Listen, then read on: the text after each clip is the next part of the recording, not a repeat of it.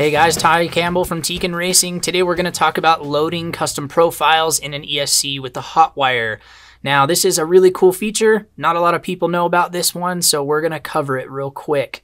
You can load all of the settings in your ESC with just a couple of clicks. Rather than making the entire profile and going through every one of these tabs one by one and setting everything, you can just say, I want to run Adam Drake's base e-buggy setup.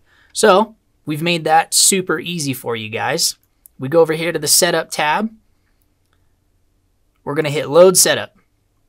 This is where there are a bunch of pre-canned 8-scale setups in the HotWire, and there are pre-canned 10-scale setups for the other ESCs as well. But since we have an RX-8 Gen 3 plugged in, it's showing RX-8 files, which are .rx3 extension. So these can only be loaded into an RX-8.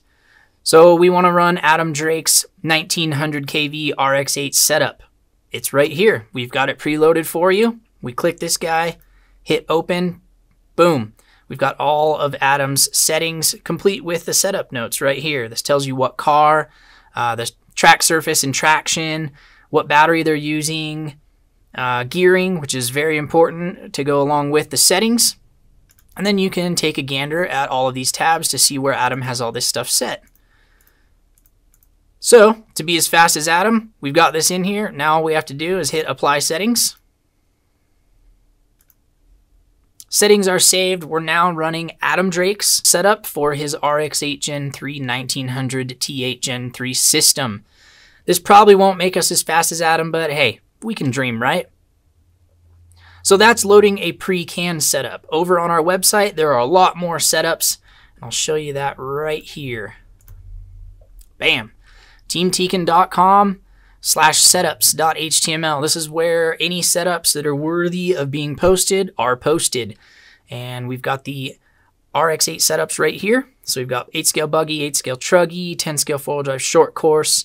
You can click on any ESC up here and it'll bring up any settings that we have. So if you want a stock buggy setup or a 13.5 four-wheel drive buggy setup, 13.5 truck, touring car, hopefully we can fill in some of the on-road setups here this season.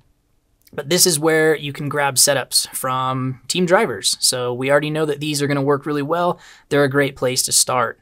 So with our RX-8, let's say we had a setup on here that is not included in the HotWire build. We want to grab one. So let's grab Tyler Hooks. Click the .rx3. I'm going to save it on my desktop right here. You can see I've got a copy of it. So we're going to save it. Make sure I have the most current version. That is on our desktop now.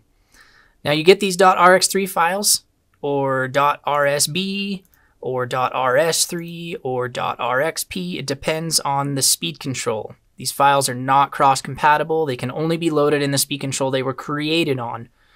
So back to our RX-8 setups.